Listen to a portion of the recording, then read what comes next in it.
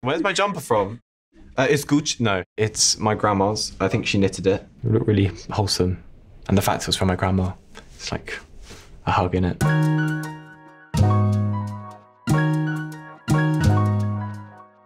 My name is Will Gao. I'm an actor and a musician. This chair's wonky. As you can see, we're in a forest. Jessie is like 3 years old. How old are you? I give her like cheeky bits of cheese. I want to be her favorite. I don't know many different types of cheeses, but cheddar, yeah? Maybe if she's lucky, camembert? What's the squid? That's the squidgy one, isn't it? Yeah. This is her main stomping ground. We're in Croydon right now. My stomping ground as well. My mum's Chinese and my dad's English, and we grew up kind of in both cultures, in Chinese culture and also English culture. I was the oldest child with my little sister, who I'm also in a band with, and I work with very closely, and then my little brother as well. So my dad's English, and he doesn't speak any Chinese. He doesn't really speak, yeah, he tried, but didn't work out. But my mum's Chinese, and she kind of grew up speaking to me in Chinese, so I kind of have a vocabulary. Mostly when she was angry at me, just like when she was getting annoyed, it would be in Chinese. So I know a lot of like rude and naughty words in Chinese. Bendan means silly egg. My mum used to call me a bendan a lot of the time. I went to an all-boys school throughout my whole education, and I just didn't feel like this sense of belonging that a lot of my friends felt. And I think that was like a really big part of my childhood. But now it's great because I'm in a place where I get to explore that a lot, and I really get to like dissect why that is and why I was feeling like that. It actually clicked when I saw a play in London called The Great Wave. It was at the National Theatre, and it was an all East Asian cast. And I had this overwhelming sense of inclusivity, and I got to meet a couple of the actors afterwards, which was pretty cool. I feel the pressure of being one of few British East Asian actors who are leading industry, I guess, or being the most visible. So I feel that need to be able to speak about this issue and to be really honest about it. I didn't feel represented on screen. On television, especially in the UK, we have such an issue with representation. Only now I'm starting to see British East Asian actors being represented in acting and in our industry in general. I think it's been really recent, and we've got a long way to go, but we're nowhere near where we need to get. So yeah. My dad was an actor, a true theatre actor, and a lot of his friends are in that kind of creative world and space, and I think I looked up to my mum and dad's love of culture and art, and I think that really influenced me growing up. And I think a couple of teachers at school as well. I think music and the world of theatre and performance are very linked together. My school was connected with a commercial boys choir, and so I spent 4 years doing a lot of opera, which is a really niche thing, but I learned a lot more about music, and it gave me a great opportunity to practice acting, because opera is very, very dramatic and intense. Beijing opera, like like that stuff. Yeah, that's really intense. I went to one in Beijing. It's like 1 hour of organized carnage.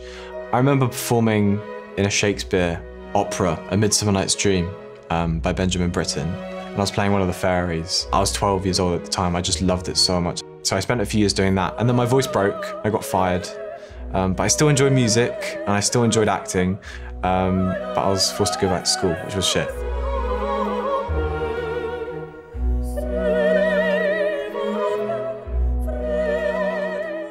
Good advice. My mum always said, like, just keep at it. Like the schoolwork, I didn't like schoolwork, I didn't like homework. My mum was like, just keep going, because at some point you'll be able to come back. It's really raining. And realize that the hard work paid off, you know. Yeah. My mum and my dad, they cared a lot about my education and like what I was up to. But then when I was like, you know what, actually I want to be an actor, I want to be a musician, I want to be creative. They were pretty supportive of it, actually. I was blessed in that respect.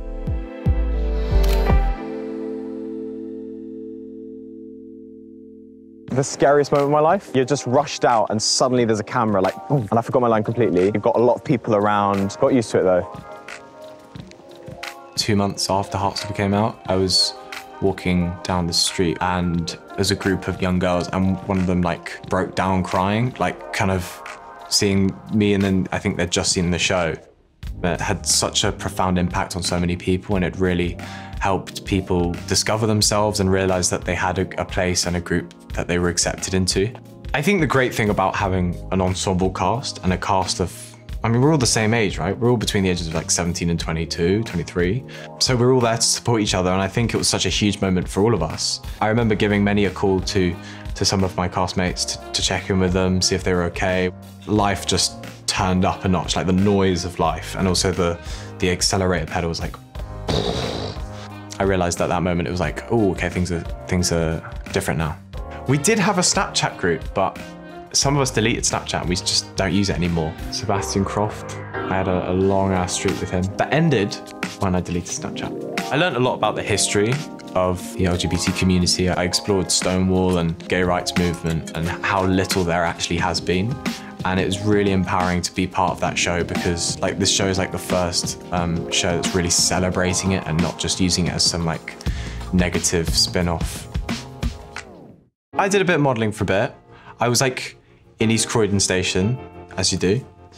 And this lady came up to me and she was like, Will, what's your name? I was like, Will. And she kind of scouted me. I thought it was like a scam, but it turned out it was legit. I had some crazy stories from it. Like fashion show after parties they're nuts, underage.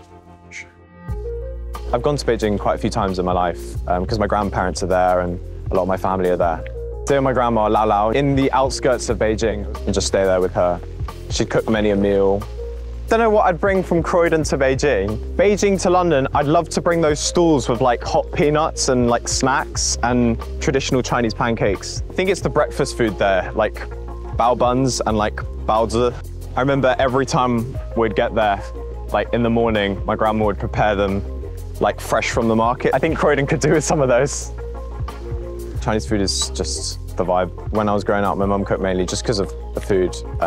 My dad's knowledge of cooking, like he had like one recipe book. He had the Delia Smith cookbook and he followed that like religion, whereas my mum kind of improvised and you know, she had that training passed down from like grandparents, great-grandparents.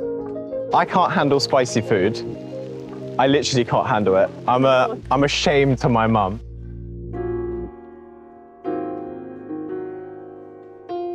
Introducing, oh, my sister's not here. Me and Olivia, who's my wonderful and very talented sister, started a band called Wasia Project in 2018. But then it kind of started to build and we started doing shows and we released an EP that did really well. And then we've kind of been thrown into this kind of chaos of releasing music and being in the studio and going to gigs. And it's been really, really fun. Most songs now, we both do together. Like I'll bring an idea, she'll develop it, we'll sit in a room, talk about it. And then when we produce it, obviously we're there together, arguing, but healthy arguing. Also, songwriting's such a vulnerable thing. I think, especially at times where I've been quite low or written songs that are quite sad, and vice versa for her. We've been uncomfortable to share it, but we know exactly what the vibe is. Like, we'll turn the face away from each other, and like, it's really sweet.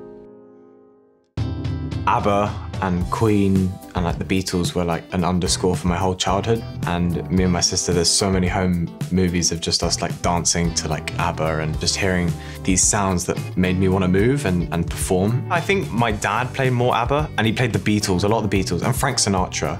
And then my mum played like a lot of Bee Gees, a lot of Carpenters. And they're a big influence now for me and my sister because obviously the Carpenters were siblings as well. It's such a privilege to say that I literally get to make music with my sister for a living. It's just mad. I think I'm quite a frantic person, especially for 4 gigs. I'm quite nervous and I'm high energy and frantic, and she's really chilled. She's collected and she's calm and she's like yin and yang.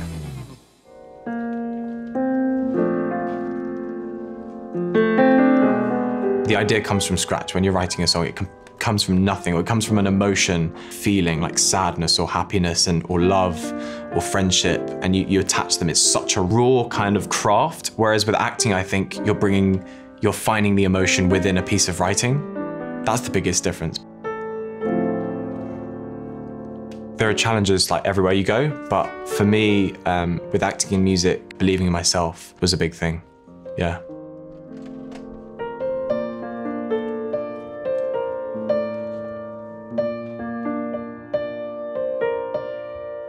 Mitski is an artist that is just so interesting in just everything that she's been doing.